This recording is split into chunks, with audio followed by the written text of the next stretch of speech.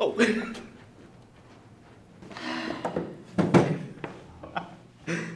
Morning. Morning.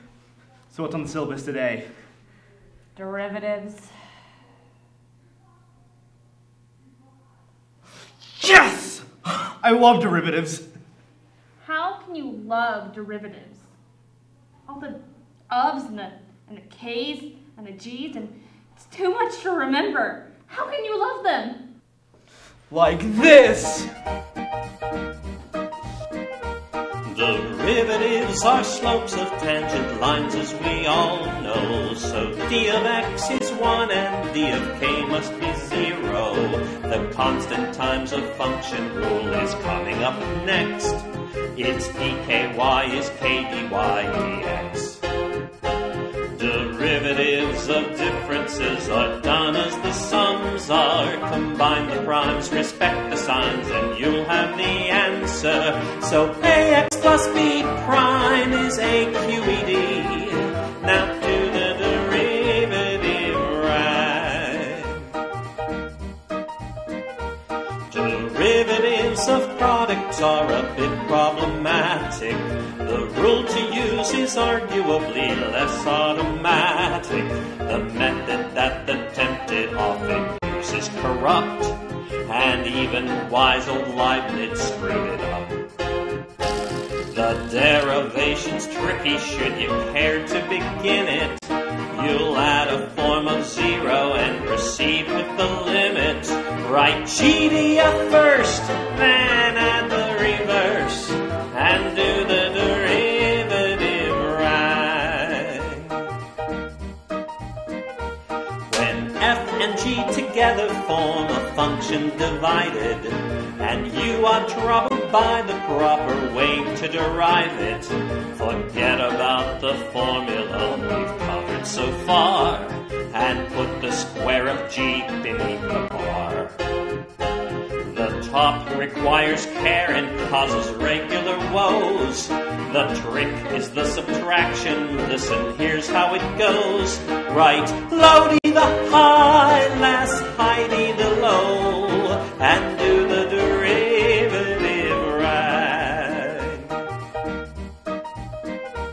By thinking of the squaring act as multiplication, gives dx squared by product rule and simplification.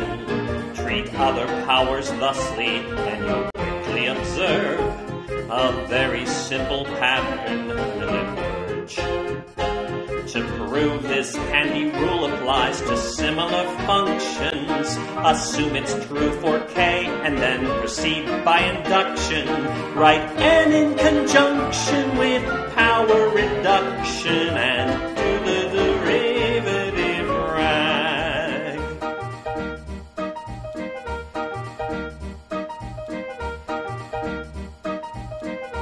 The stubbornness of e2x could hardly be greater. That function's unaffected by the d operator. Deriving k to power x is nearly the same. Just multiply that f by l and k. The rule for log base p of x from this follows easily. Let f be y, then power both sides, and derive implicitly. X, l, and b, then reciprocate it, and do the derivative right.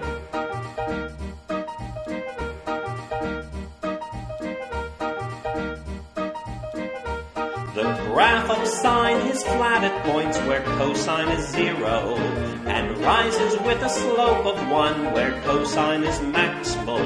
Investigating further, you will certainly see that d of sine and cosine both agree.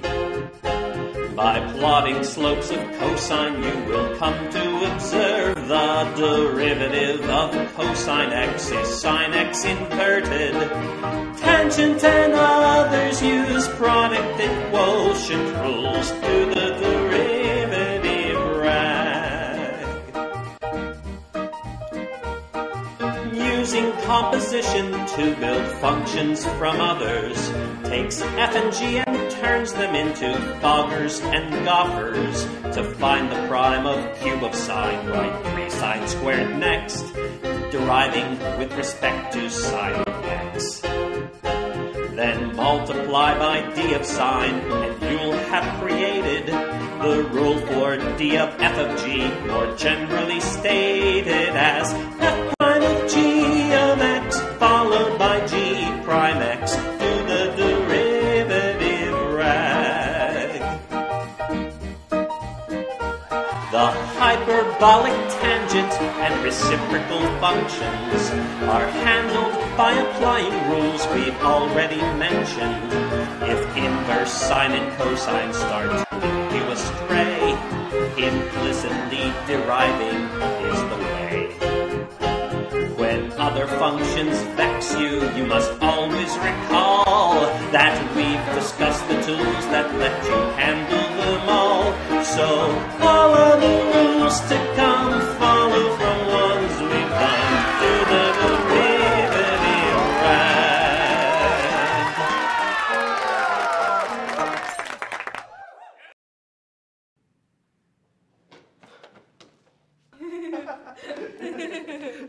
Oh, hey!